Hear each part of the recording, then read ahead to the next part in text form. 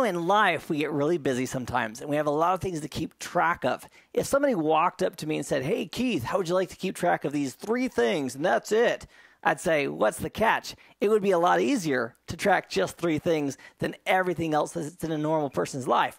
However, in routing, we can offer that same option to routers. Instead of having to memorize thousands of routes, we can have them memorize just a few routes. And we do that with a concept called summarization. In fact, a default route is the ultimate summary that says, you need to get a packet to anywhere, you send it to me, and I'll take care of it.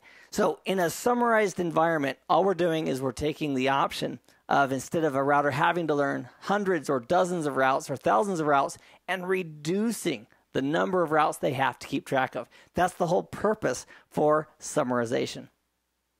So now that we've identified why we would want to summarize routes, let's take a look at the important questions of what routes to summarize and actually how to do it.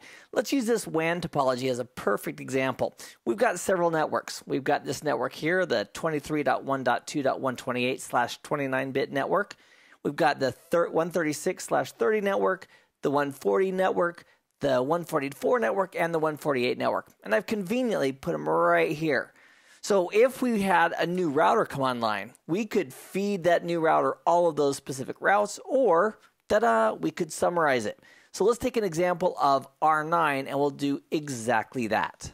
So here's R9. He's been added to the mix. He's got EIGRP running, and he's learned a whole bunch of routes from R1. We can verify that by issuing a show IP route, EIGRP, and that'll show us just the EIGRP learned routes that R1 is sharing. Now look at all these. We've got a whole bunch of loopback interfaces. Now these 111 is the loopback interface of R1. The 222 is the loopback interface of R2. So we know what those all are. And over here, we have all of our WAN networks. Now it's showing us that we have 6 of them. 1, 2, 3, 4, 5, 6. And we have 1, 2, 3, 4, 5. The extra network that's showing up is because of the point-to-point protocol being used on the WAN link between R1 and R2. So R1 has created a 32-bit host route for its good buddy R2, and that has been incorporated into EIGRP. So here's all of our WAN routes plus the extra point-to-point route as well. If we want to summarize those, it's so simple. We could just go to R1 and say, hey, Mr. R1, instead of telling R9 about all of these networks, just go ahead and tell him about one route that represents these networks. That would be a summary. Now the question is, what is the perfect summary for those? And this is where it gets dicey for many. So check this out. We could, on R1, we could tell R1, hey, listen, you tell R9 that you can get to 23 anything. And that summary route would look, in fact, let's just do it. We'll do it, and we'll take a look at maybe why it wasn't a great idea. So we'll go into configuration mode, interface FA0/0, which is the interface that R1's using to talk to R9, and we'll say IP summary address for EIGRP autonomous system number 1. We'll do 23.0.0.0, and the mask would be 255.0.0.0. Now that, my friends, is a gross over summarization, but it still is a summary. Now, if we go back to R9, who a moment ago had all of these routes in the 23 space, check this out. We'll do a show IP route. Now it's just one summary route. So R1 suppressed or didn't send all the detailed routes. Does it work? Absolutely. R9 can ping, let's ping 131.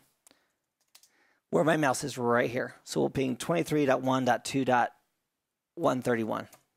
It works like a champ, because R1 can forward the packet there, and R5, because it's also running EIGRP, has a route back to this new network that's between R9 and R1.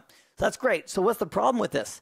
The problem is, what if R9, because he believes that R1 can get to 23 anything, tries to send a packet to 23.99.99.50? Well, that's not a route that R1 has. So with this gross over summarization that we just did, the unfortunate part is we've summarized way, way too much. So let's take it off. We'll do a Control-A, say no, and now that's removed.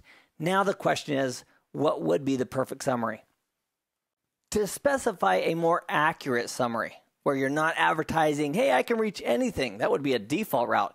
Or in this case, where R1 was saying I can reach 23 anything, it's too broad. So how do we narrow down the scope of the summary?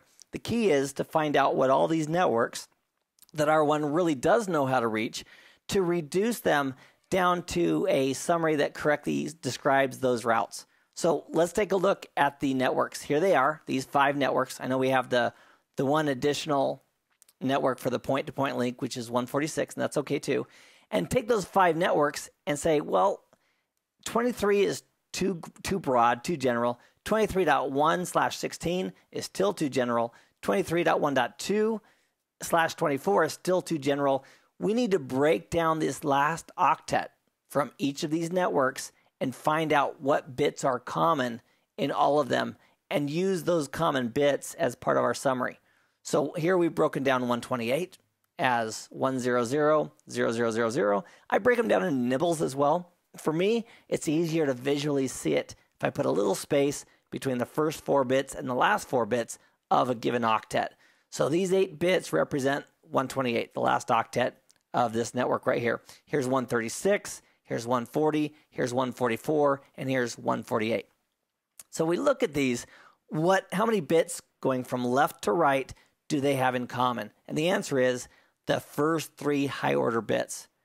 So what would that make our summary? Well, that part's simple. We just take the bits that are on and we add them up together, and it'd be 128 if we take 128 plus 0, and then we simply specify a /27 to represent how many bits match between all of those addresses. So the summary that correctly describes all of these networks would be 23.1.2.128, which is representing the bits that are on from the 3 high order bits, and the /27 says I'm matching on the first /27 bits out of 32. So our effective range, if our least significant bit is 32, our next subnet would be the 160 subnet. So our range that this summary is covering is 128 all the way through 159.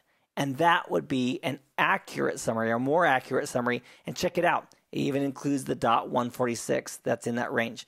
So let's go ahead and apply exactly that summary to R1. I'll bring up the console there, and we'll simply hit the up arrow key, and instead of saying 23,000, we'll put in our perfect summary, which is 23.1.2. What did we say, 128 with a 27-bit mask.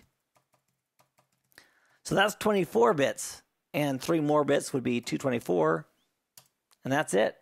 And I said no. Dang it. Hold on a second. I had a no in front of there. So let's fix that. There we go. So there's our summary address, and we go over to R9 now and do a show IP route for just EIGRP. There's our summary. We aren't getting the 5 detailed routes because the summary is suppressing the detailed routes behind it. Now we've removed 5 routes from R9, actually 6 routes from R9. We reduced that down to 1, and we still have full reachability. Thanks again for the request, and have a great rest of the day.